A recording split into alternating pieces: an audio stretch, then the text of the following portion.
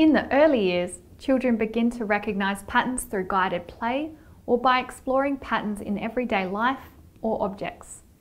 For example, we can see patterns in quilt covers, we recognise patterns in our daily routines, or we can see patterns in number sequences in mathematics lessons.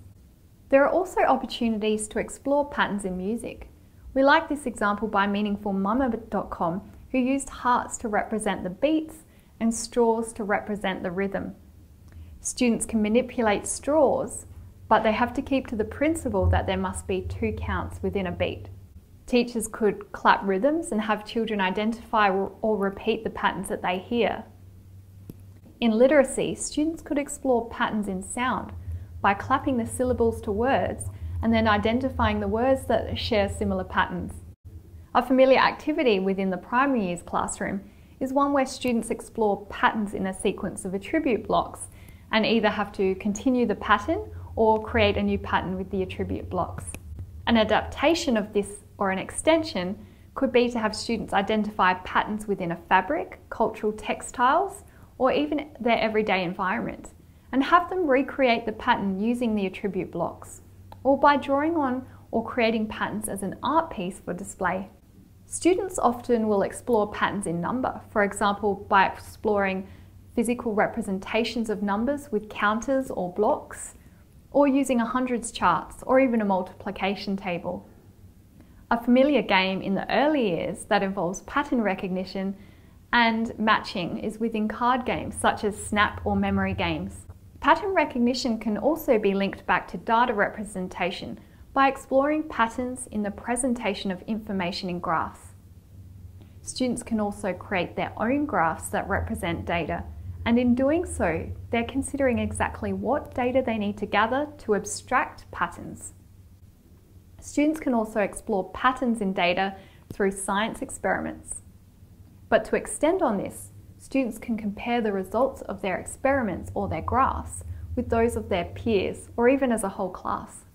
Such opportunities allow students to develop skills in comparing and contrasting information and identifying patterns in visual representations of data to make meaning.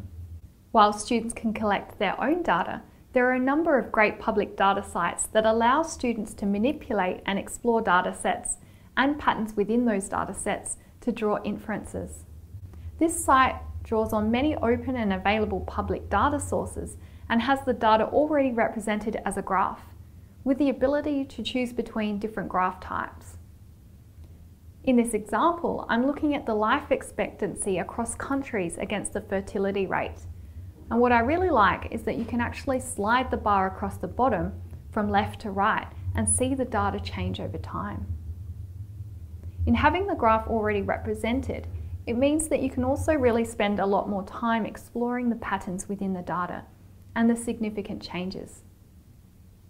If students notice something quite unique or interesting in the data set, then this could also be paired with research.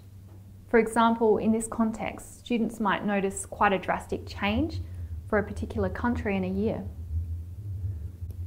While recognising patterns in the data is fundamental, so too are the questions that we ask, or the questions we get students to think about.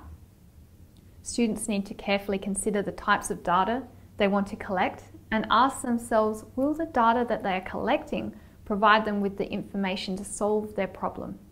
They might also ask which is the best way to represent the data in order to make it meaningful. And when looking at the representations of data, what does the data tell us? But also, when looking at data and representations, students should also be thinking and considering what new questions they have about the information that they see.